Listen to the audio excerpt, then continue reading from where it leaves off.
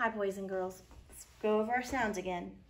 Perk, term, germ. Listen again. Perk, term, germ. Our long E, our EEs.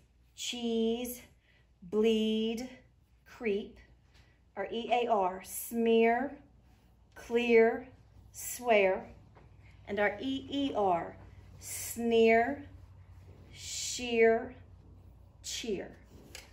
All right, I added another vocabulary word. I added jealousy. Jealousy is that feeling that you get when you want what somebody else has, okay? If your brother gets a new bike and you feel jealous because you want one. All right, today we're going to continue with Judy Moody Saves the World by Megan McDonald. This chapter is called Batty for Band-Aids. When Stink, Judy, and Rocky got off the bus after school the next day, Stink called, "Race you to the mailbox," but Judy did not run after Stink. She stayed right where she was so she could watch Rocky do his new disappearing bubblegum trick. That's when they heard Stink yell from across the street, "The Crazy Strips contest! Judy, you won!" He waved an envelope in the air. "Stink, you lie like a rug," Judy said. "I'm not falling for that trick again. It says contest winner right here in fat red letters. See? If this is a trick, you're up a tree," Judy said, crossing the street. "Maybe it's not a trick this time," said Rocky, walking beside her. "What did she win?" "Rollerblades," said Stink. "Rollerblades do not fit in an envelope, Stink." "Well, maybe you're a runner-up then," said Stink. "Maybe you won sunglasses." "Sunglasses don't fit in an envelope either. Give it." Judy grabbed the envelope and tore it open. And here's a picture of them looking at the letter. It says, "Dear Miss Moody, congratulations. Enclosed, please find an honorable mention certificate for entering our Crazy Strips contest. Great job." "Certificate," yelled Judy. "That's all I got for Heal the World? One crummy certificate? A certificate is not even close to rollerblades. A certificate will not decorate the ankles of millions." "An honorable mention certificate is like winning second place," said Rocky. Judy covered up her ears. "Don't even mention the word certificate again." "At least you got something," Stink said. "Yeah," Rocky said. "Stink didn't even get a certificate."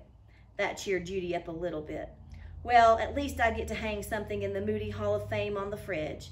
Just then, Stink dropped the mail, catalogs, and envelopes and blew every, just then, Stink dropped the mail. Catalogs and envelopes blew every which way. "Help!" yelled Stink. A letter flew out from inside a catalog and landed on the driveway. "Wait," called Stink, picking up the letter. "I got one too." "Let's see if you still think certificates are so great," said Judy. Stink took his time opening the envelope. "Stink, I'll be in the 4th grade by the time you get that thing open. Hurry up, read it." Stink read the letter. "Dear Mr. Moody, congratulations. You are a winner in the Crazy Strips Design Your Own Bandage contest. Your design, Batty for Band-Aids, will be a featured Crazy Strip of the Month for October." Signed, M. Donovan, Crazy Strip CEO. "Crazy Strip of the Month," said Stink, jumping up and down and waving a letter in the air. "I got Crazy Strip of the Month?" "Let me see that." Judy read the letter with her own eyes. How could this happen? Her very own stinky little brother won the Crazy Strip of the Month? I think she might be feeling our jealousy, don't you think? "What's wrong with these people?" cried Judy, shaking the letter. "Did they have bats in their belfries, Band-Aids for brains? Don't they know bats have beady little eyes and squished up noses like pigs? Don't they know bats look like vampires?" "At least they don't look like flying footballs," said Stink. "Don't they even care about healing the world?" Judy said. "Big-eared bats are endangered," said Stink. "Putting them on a Crazy Strip is like healing the world."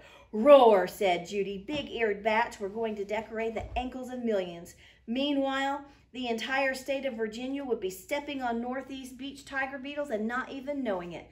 "Hey, what about your rollerblades?" asked Rocky. "It says here I won a pair of Crazy Strip sunglasses," said Stink. "That must be your prize," said Rocky, pointing to a big box on the porch. Stink and Rocky ran over with Judy right behind them. "It's from the Crazy Strips company," said Stink. "My sunglasses." "They must be sunglasses for a rhino," said Judy. "Maybe they messed up and sent you rollerblades by mistake," said Rocky. "I hope they're black with a red racing stripe and a silver." "Stink, just open the box," said Judy. Stink ripped into the box.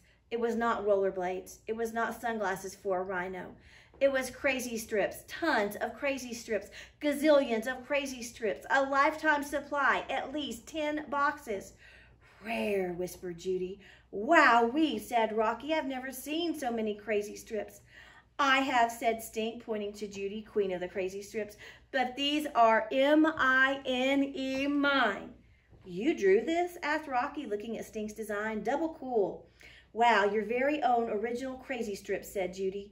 She couldn't help feeling like a green bean, green with envy. That's the jealousy I was telling you about.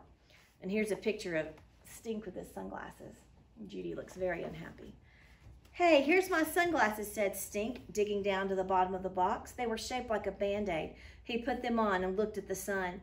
They really work, said Stink. Lucky, said Judy. Those will protect you from a giant hole in the ozone over Antarctica.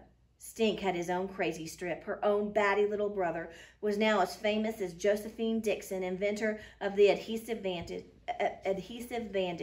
If it weren't for the giant hole in the sky, she, Judy Moody, would move straight to Antarctica. Do you think they have bats in Antarctica? Judy asked. Frozen bats, said Stink. Ooh. Judy tipped her head toward the ozone and let out one long howler monkey howl. I'd say she's pretty mad. And we'll read some more tomorrow. Thanks for listening.